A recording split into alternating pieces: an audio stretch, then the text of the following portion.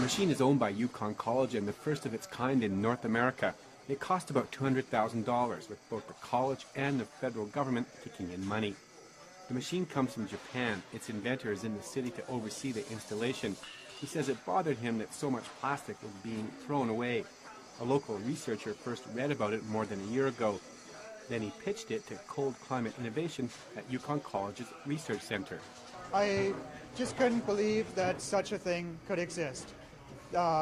Taking waste plastic, turning it into oil at such an economical rate. The machine is being installed at P&M Recycling. Its owner has been stockpiling plastics all summer and is looking for more sources. He says people in the Whitehorse area are throwing out more than 900,000 kilograms of waste plastics every year.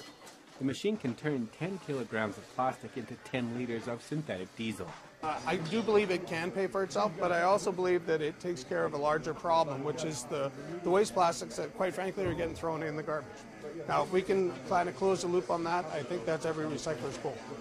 The machine will be here for the next 2 years. Over that period, it will be monitored and tests done on the crude oil. McEnroy will use the oil to heat his plant. He says it should work in any furnace that has an inside tank. After the test period, the project will be reviewed to see if a bigger machine is warranted.